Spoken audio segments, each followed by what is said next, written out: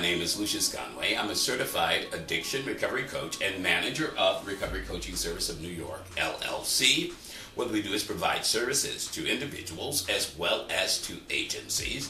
For individuals, we provide recovery capital building, access to community resources, and more importantly, we provide recovery wellness plan development, implementation, and maintenance assistance and guidance. This translates for agencies into increased client retention, access, quality, outcomes, and efficiency. We do it because we know that one size doesn't fit all. It began with me in my own recovery in a treatment program where I knew when I left that treatment program, I was not going to be relying on a group of people or even another individual other than myself. So I created my own self-directed wellness recovery plan, put it in a book. That book became this business, and now what I do is help others find their way. So I'm not just the manager of Recovery Coaching Service of New York. I'm also its first client.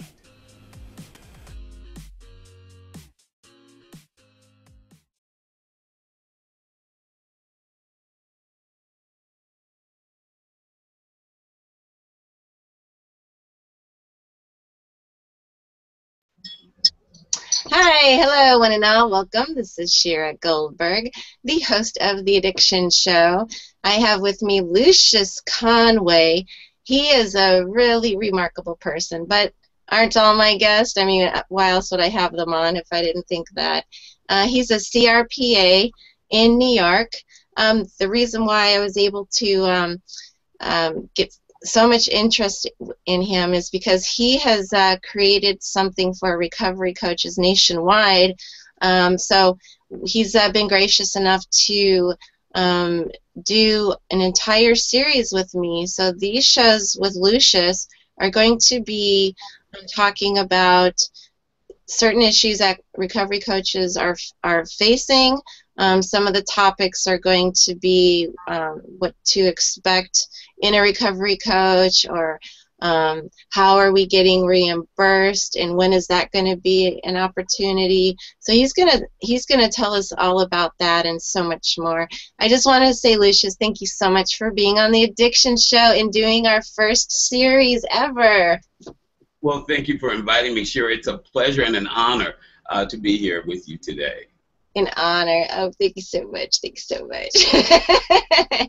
So I really got excited when I found from someone that I value very much. I saw that she put a link up of an article about you, and it blew my mind. So you are a recovery coach in New York State, but New York State is doing something that I really think is going to expand throughout the country. So this is really important information for recovery coaches, or for people that are interested in recovery coaching, but more importantly, for people to figure out how to pay us. So that's what the show is going to be, and it's exciting to have that as the first topic. And you are the one who created this option for us.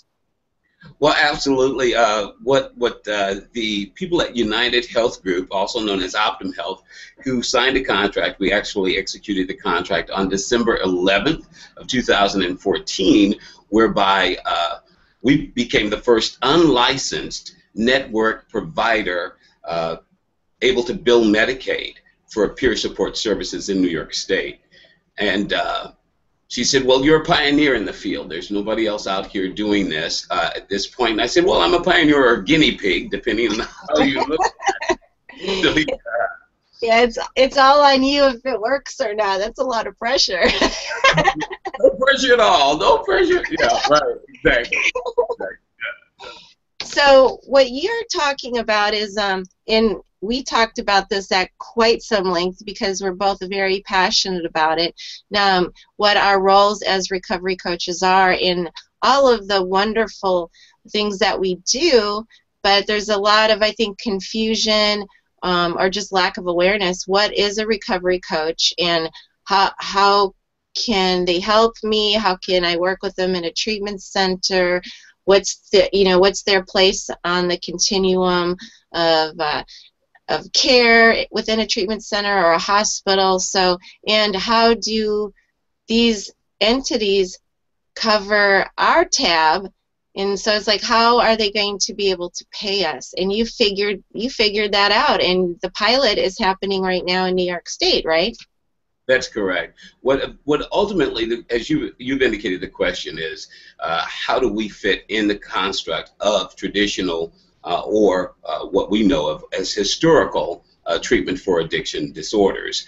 And what the best practices has proven is that peer assisting peer, someone who's been through the darkness and come out on the other side of the light, has been more effective in helping people maintain recovery than our traditional system of drug counselors who may not have had that experience and who are also bound by certain legal boundaries where they're not allowed to interact on a peer-to-peer type basis. Example, they're not allowed to disclose if they've had any addictive disorder in their history, whereas our recovery coaches are required to disclose. That's a part of our expertise, the fact that we've been there and we can relate to having had a bout with an addictive disorder and having come through on the other side, translating that experience into assistive forms to help people find their pathway. The unique thing about recovery coaching is it does not endorse or support any one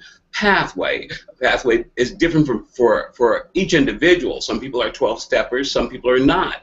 Some people work best in groups, some people are best as a loner. And our objective as recovery coaches is to try to assist them find their pathway to their best life.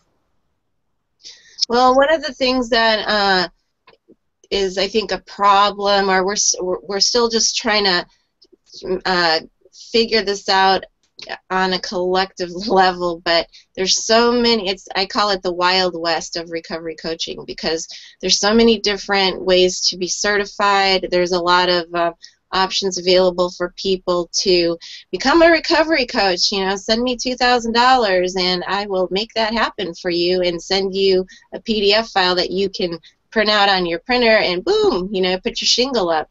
So there's a lot of, I think there's still a lot of holes in really understanding the true benefits of coaching. So that's why I wanted to do this series with you, because you are like one of the most renowned people that I know that really have such a well-versed understanding of coaching.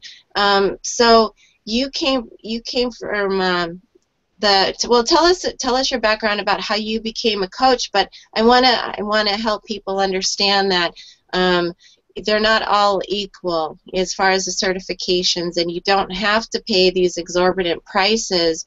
I've seen it up to $15,000. So, you know, that's because there's not enough structure, I think. So tell us about your background and what you think about what I think. Absolutely. First of all, I was born and bred in a little place called River Rouge, Michigan, a suburb of southwest Detroit. I've had an addictive disorder or bouts with addictive disorder most of my life, beginning at as early as at age 7. If you count sugar, it goes back further than that, which I'm dealing with my addiction to refined sugars now.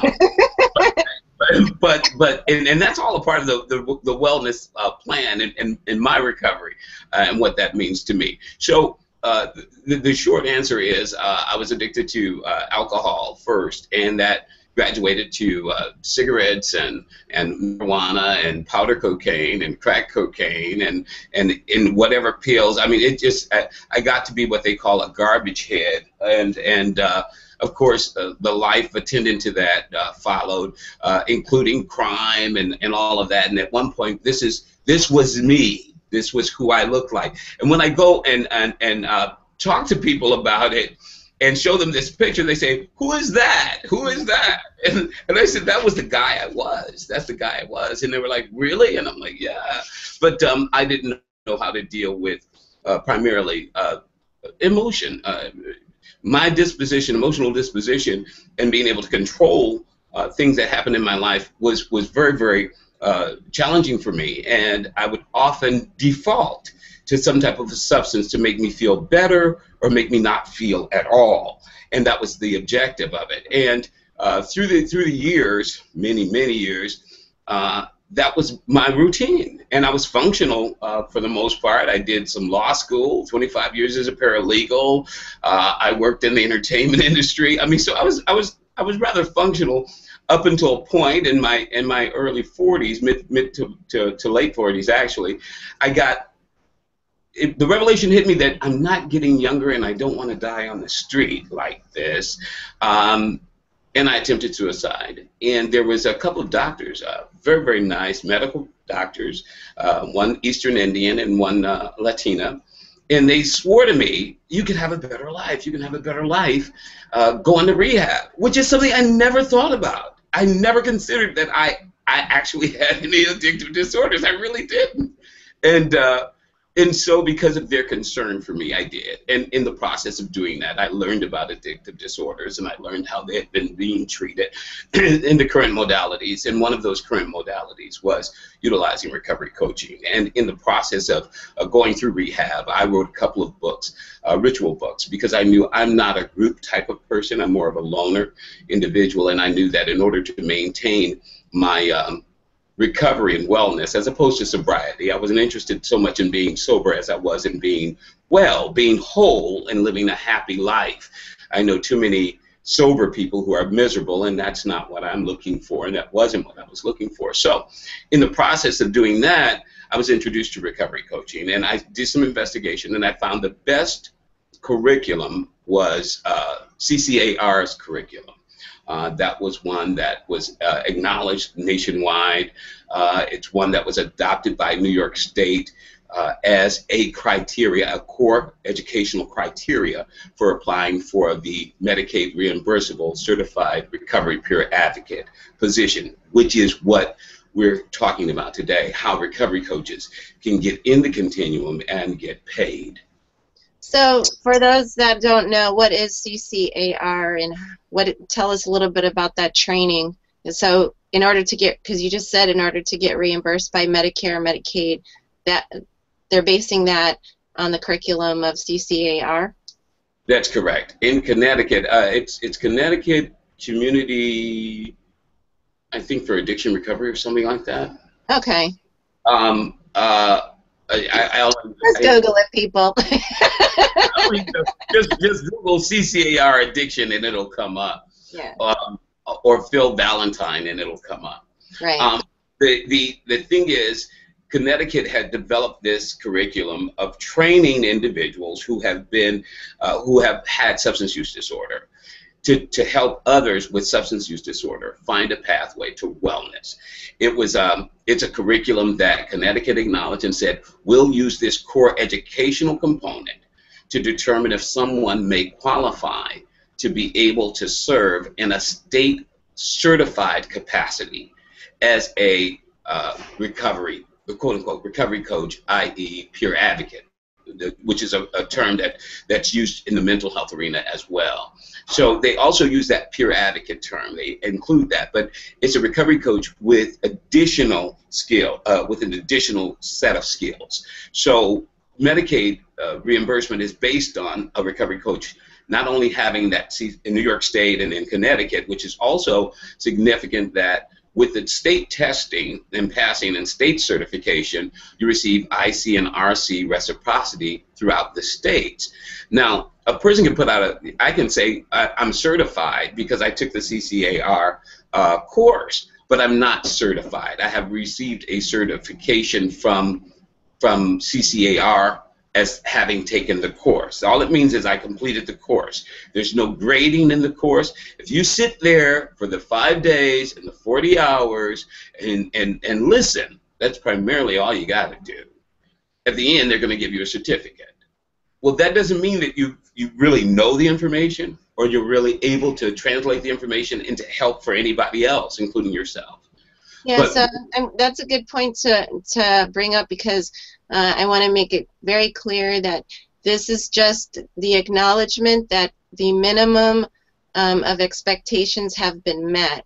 And we're going to have a whole show about what to expect in a recovery coach, because since the certifications and the everyone's hanging out a shingle, it seems nowadays, or very limited true understanding of even what they're expected to do, or within what parameters. I see a lot of misnomers and ignorance, and sometimes even arrogance. People take a weekend course and they hang out their shingle, and just talking with them, it just scares the crap out of me that they would actually say they're a recovery coach, because they really are clueless. So, but that's a whole story worth a whole show. So we'll talk about that. There's just so much to talk about with you, as always. So it's like I want to get everything in. But for you, and I even said this to you, you seem much more advanced than a 5-day, 40-hour course, and it's because you are.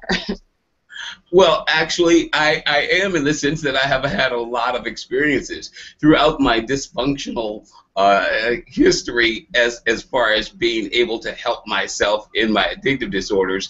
I've been able to help a lot of other people in a lot of other capacities. I've worked as a transitional case manager, for example, in Orlando, Florida for a time, working with people who have HIV and AIDS. And that introduced me to the case management construct, as well as billing and gathering units of time, as well as education. So that aspect of serving in a peer-like capacity, I was exposed to. Additionally, my legal background doesn't hurt in terms of being able to research and applied research, draft and create documents, including tools that may be used for analysis or quantitative or qualitative analysis by entities such as insurance companies and the CMS, Medicaid, Medicare, who want to look at the numbers and see the quality of services. So those aspects of my background did inform how I approach recovery coaching and analytically. And I knew that through the process of me creating for myself a help list, these rituals that became books for me, that I ultimately published, I created another cognitive behavioral therapeutic program accidentally. But in the process of doing that, I came to the attention somehow of Dr.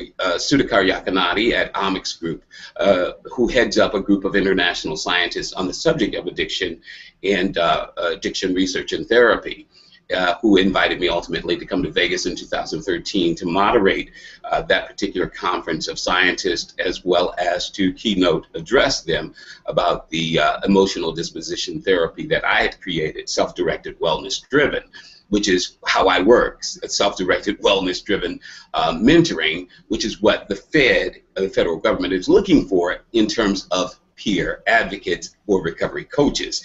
This is a qualification for being able to get paid for providing the service.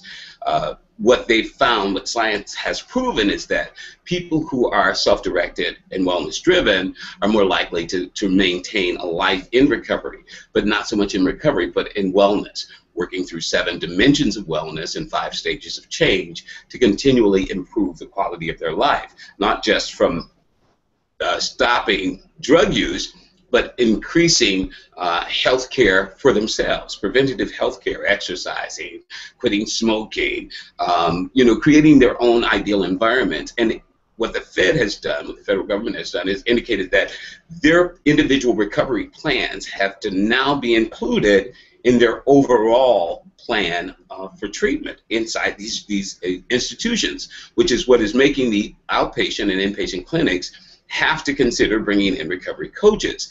But the way the states are doing it is we have to make sure that they have certain qualifications. And those qualifications have to be experiential in terms of being able to help other peers. They have to be able to prove that they've done, in New York State, I think it's 500 hours of peer-to-peer service provision. They've had at least, I think, 25 to 50 hours of direct supervision in that capacity.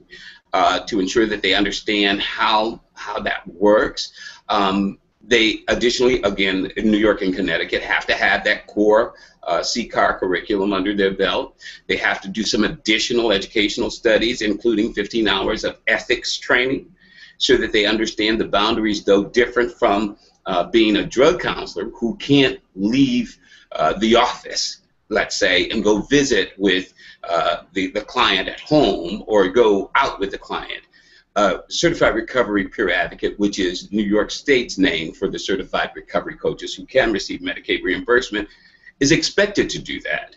They're expected to do what's called warm handoffs. Go with that person from treatment to wherever they need follow-up, and help them create a recovery capital, a community of support where they live.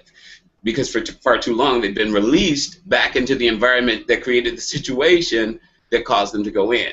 So we have to be able to help them maneuver that environment with the same triggers, the same thing, but from a different perspective. And that means empowering them with recovery plans and walking with them and helping them build a network of support so they'll be able to get through it. And that's how being able to document that becomes very essential, and one of the keys in being able to be reimbursed. It's similar to being a sponsor in an NA or AA program in the sense that the boundaries are broader, but not as broad. It's similar to being a drug counselor in that you do have to document the assistance that you're providing and how you're providing it. However, you're a non-clinician. So you're not diagnosing, you're not advising at any point. You're helping people do a journey in self-discovery. So yeah, it's a very special skill set that extends beyond just this, I've got a recovery coaching certificate, which is why states are now certifying.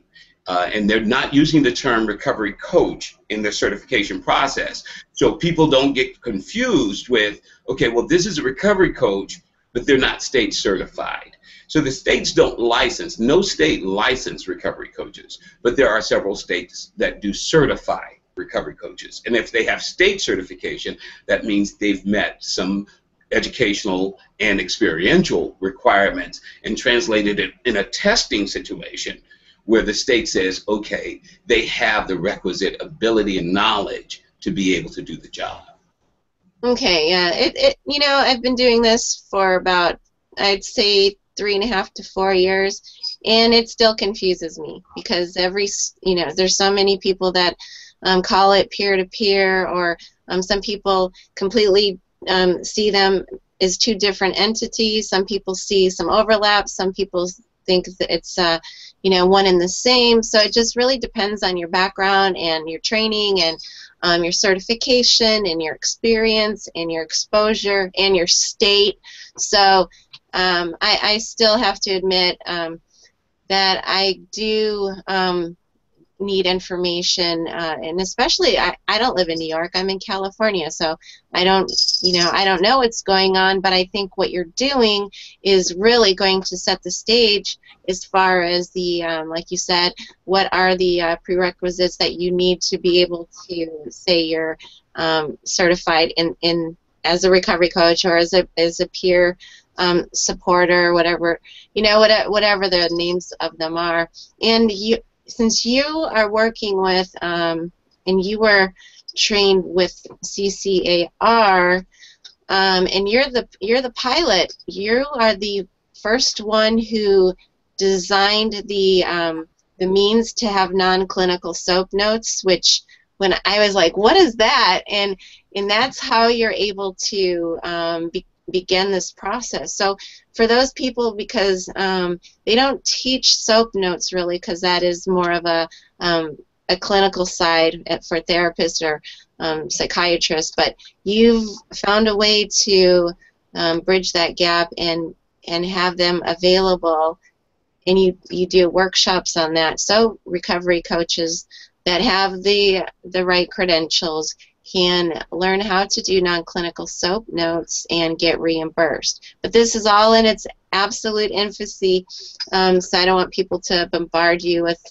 phone calls and emails, how do I do this? So just tell us what SOAP notes are and how did you, because you didn't reinvent the wheel, but you made them non-clinical, so just explain the difference with that.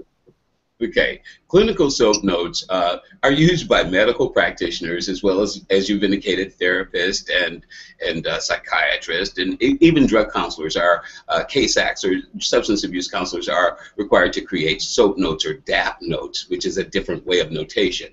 But at the end of the day, the SOAP notes is subjective, objective, assessment, and plan for each client or each person that's served. So the subjective is what they're telling you. The objective is what you observe of them. The assessment is how you put the two together, your professional opinion of what's going on. And then the plan is what you guys have agreed, the counselor and the client has agreed to do. That's in a clinical setting. Now, that can also be in a doctor's office. If I go to the doctor and I say, I've got a sore thumb, and the doctor say, well, I'm looking at the thumb and the thumb looks fine. So you've got subjective, I've got a sore thumb. You've got objective, it looks fine. You've got an assessment, I touched it, and the doctor then does his clinical aspect of it. And then the plan is, okay, well, we're going to go get an x-ray. So that's how a SOAP note works. How do you do that when you're working with peer-to-peer, non-clinical? I'm not allowed to do that kind of analysis or advising. So subjective is, of course, what you say. What do you want from me? Why are you here? Well, I'm on drugs and I want to get off. Okay. And then we look at the objective aspect of that. What do they look like to me? What are they presenting to me? In terms of our SOAP notation, I can write down what I see, but I'm looking at everything through the prism of the tools that I got through the CCAR training, and that's my cheat, if you will, to create this non-clinical SOAP notes. Because remember, these tools were created by clinicians, so the tools are clinical. Even though I'm not a clinician, I can use the tools for myself, and my job is to help the peer learn how to use the tool for themselves. So we still look at the subjective aspect of what they're saying. When we go to the objective aspect, we pull out a tool, and we start talking about, for them, what their perceptions are objectively of what they look like. So they can come in subjectively and say, well, oh, I'm on drugs and I want to get off. Well, what's an objective thing? What's an objective way to look at that? And you say to them, okay, what do you see when you see you? Today, right now. Well, my clothes are disheveled, or I've got a cigarette hanging out of my mouth. And so we help them become their own coach. But we give them the tools and show them how to use the tools. Well, as a clinician, as a non-clinician, I'm documenting this. The person has come in, and this is what they said. And I showed them this tool, and this is what they said. And then at the assessment stage, it's just reviewing the 7 dimensions of wellness, which is what we were talking about. That's what you learn in the workshop, 7 dimensions of wellness. CCAR teaches that. You have an assessment. You do the assessment of where you are on those scales in those 7 areas of your life: emotional, educational, physical health, psychological health, spiritual life, occupational life, societally. You deal with those 7 areas through 5 stages of the 5 stages of change: pre-contemplation, contemplation, preparation, action, and maintenance. So they'll come to the conclusion as to where they are. The idea is to use the tools and introduce them to those tools and help them filter through those tools, what they're saying and what they're feeling, and then they ultimately come up with their own plan, which you document. So all you're doing is documenting their interaction with the tools that you're introducing at the various stages of the note-taking, of the interaction: subjective, objective, assessment, and plan. And what I do is help put that in a way, in a system that any coach could use, because the coaches are familiar with the tools. They just haven't used them in these ways to create non-clinical SOAP notes. And the notes will, with each weekly contingency management plan, at the end of the day, what the insurance companies want to know, what the state wants to know is, are they getting better? And so we break down, they do a recovery plan, an overall plan, and then they do a weekly contingency management plan. How do we get all the way over there from all the way over here? One step at a time. So we create a task at a time. And when I say we, they decide the task. My job is to utilize motivational interviewing, which is a clinical skill, a clinical tool, and you have to take courses on this before you get certified by the state. And very brief courses, mind you. I'm not talking about months or years, just hours. We're talking about hours to acquire the basic rudimentary skills. Now, any skill like that gets better with time. You get better at asking open-ended questions and leading people to deeper thoughts of what their answers may be or what their solutions may be. If somebody says, well, I need money. Okay, well, what do you think the answer to that? How can you get money? Well, I could get a job. Okay, well, what kind of work can you do? Well, I could, and those are motivational interviewing type questions where you're opening it up so the person begins to think in possibility terms, and you record that. That's what the state, what Medicaid, what the payers are looking for, that information. And while that's happening, you're also providing an additional service. When those people go home, your job is to accompany them.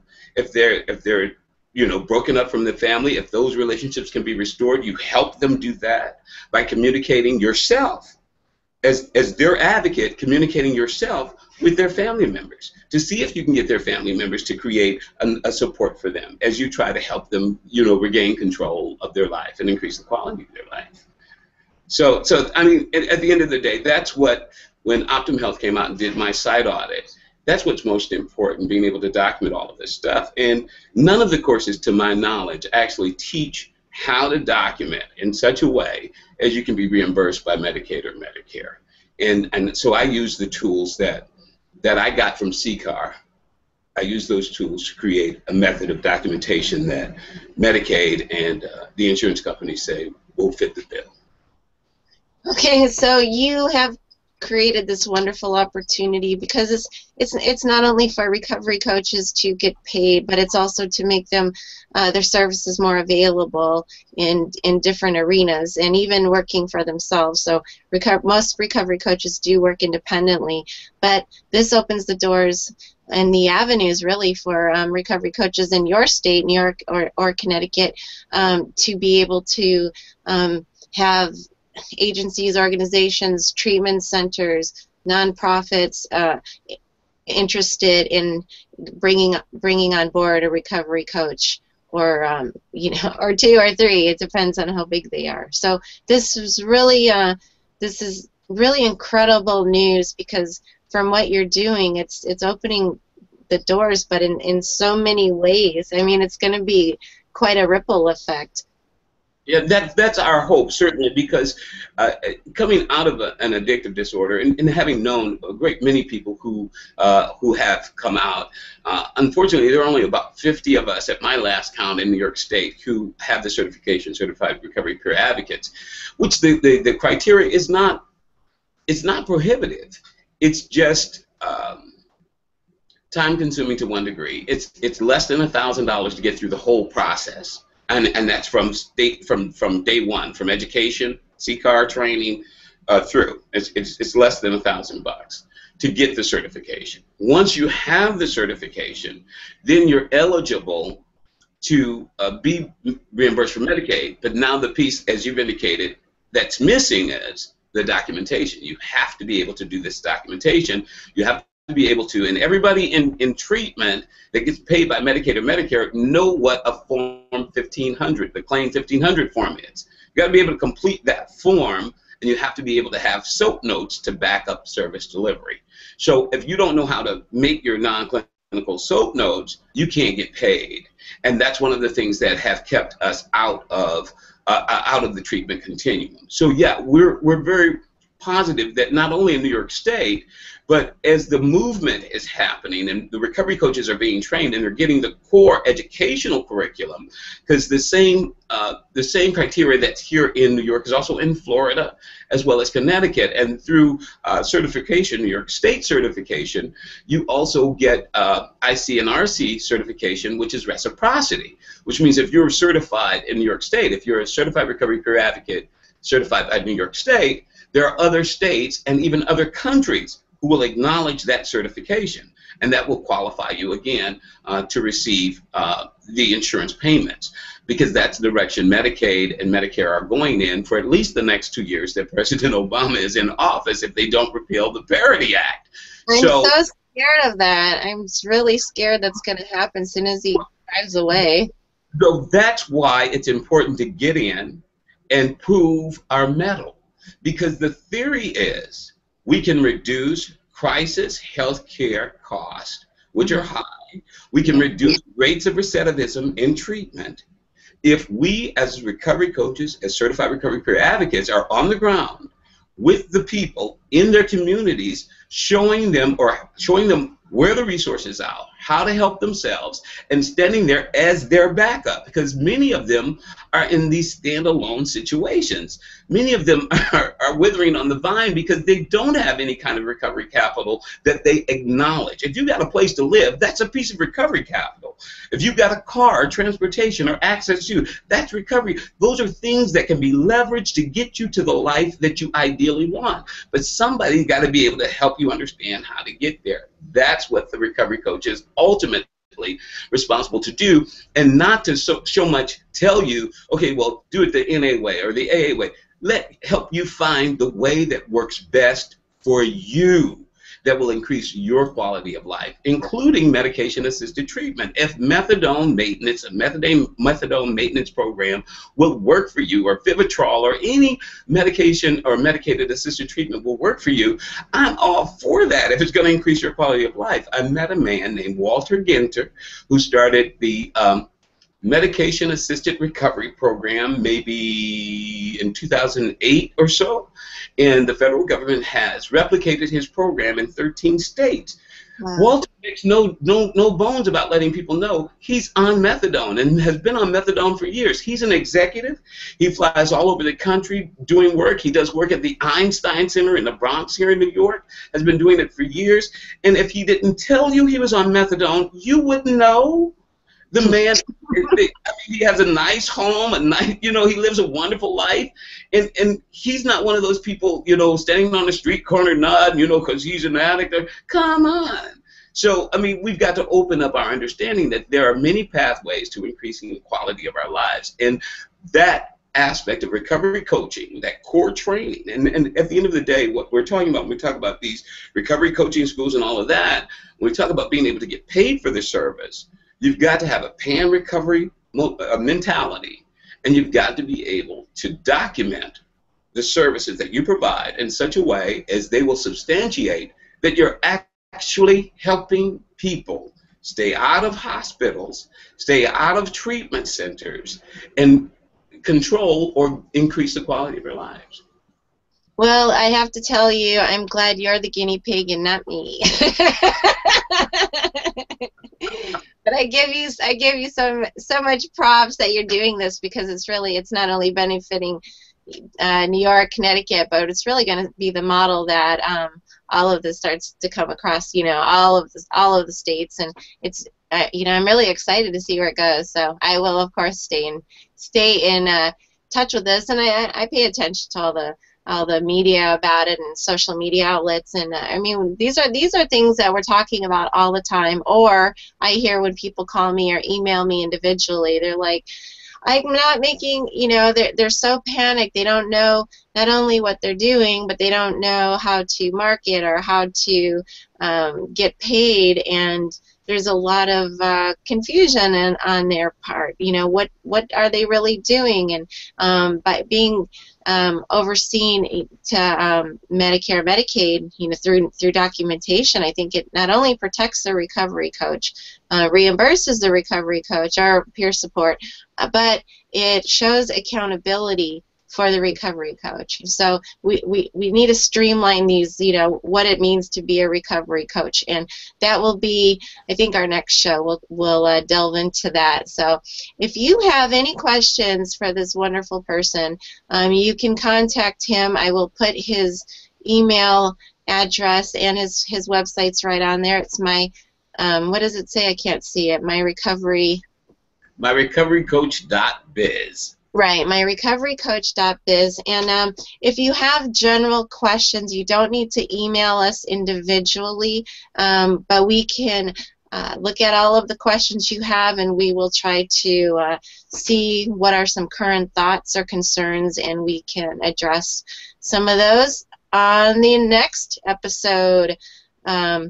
Recovery Coaching with Lucious Conway. So thank you so much, and really appreciate all that you're doing, and you're really providing a really strong example, and I really just admire what you're doing, because I'm always worried about just the vagueness in the direction of recovery coaches, and what does that truly mean. So you've really helped me clarify a lot of things and to know what's going on, and you started it, so I just think that's awesome. Well, thank you, Shira, for having me. I look forward to the rest of the series and answering any questions anybody may have, and encouraging the recovery coaches that are out there, or the people that have a desire to become recovery coaches, to not give up hope, because you're on a road that will lead ultimately to you being able to help others and be remunerated for your services, as is right. Right. So what is you can just tell people your email, but I will put it under in the comments. So if they want to contact you, what is your email? You can contact me at Lucious Conway at myrecoverycoach.biz, or Lucious in New York at gmail.com. Yeah, oh yeah, that's great. And make sure you check out his website. We haven't touched on it, but he is a most awesome jazz singer in tux and in tails and everything. So check out some of his videos on YouTube. He's not all about recovery coaching. He has a well and a balanced life. So there's an article on the website that's entitled "Role Modeling Recovery," and that's one of the most important things about being a recovery coach, is that our lives, our journey, should constantly be about continual wellness. Recovery somehow it pitches everything backwards. I'm recovering from, as opposed to I'm living a well life. I'm about wellness and being well and making my dreams come true. I don't think that there's anything impossible for anyone to achieve. And as a recovery coach, as a certified recovery career advocate, that's my objective. That's how I start all my sessions. What does your ideal life look like? Let's see. Let's make that happen. Right on. You're awesome. So until next time, keep those emails or questions that you have, and we'll try to answer as many as we can on the next episode with Lucious Conway, recovery coach. Thanks.